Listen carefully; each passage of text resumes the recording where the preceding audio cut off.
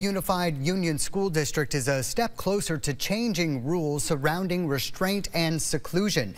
Channel 3's Melissa Cooney is in the newsroom. What are these practices, Melissa? Darren, restraint and seclusion are practices that are permitted in the state only to be used when students put themselves or someone else in danger.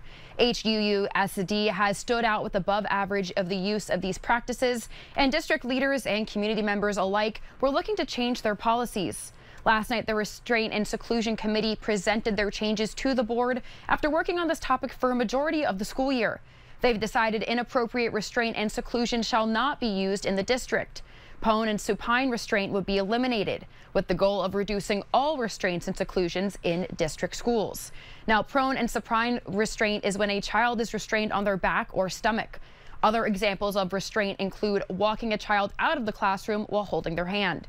A seclusion is when a student is to be isolated from others. What we're looking at is a system of keeping all students safe. This is not meant as punishment, and none of these methods should ever be applied in a way that is punishing. That the district has been involved all year long in some training on the reset process and looking at lots of different ways that situations can be handled. We're the first school district changing their policy. I mean, that is a great jumping in spot. And the committee also says they want procedures to ensure only school personnel or contracted providers who are trained in these practices doing them unless there's unforeseeable dangerous circumstances where they aren't available.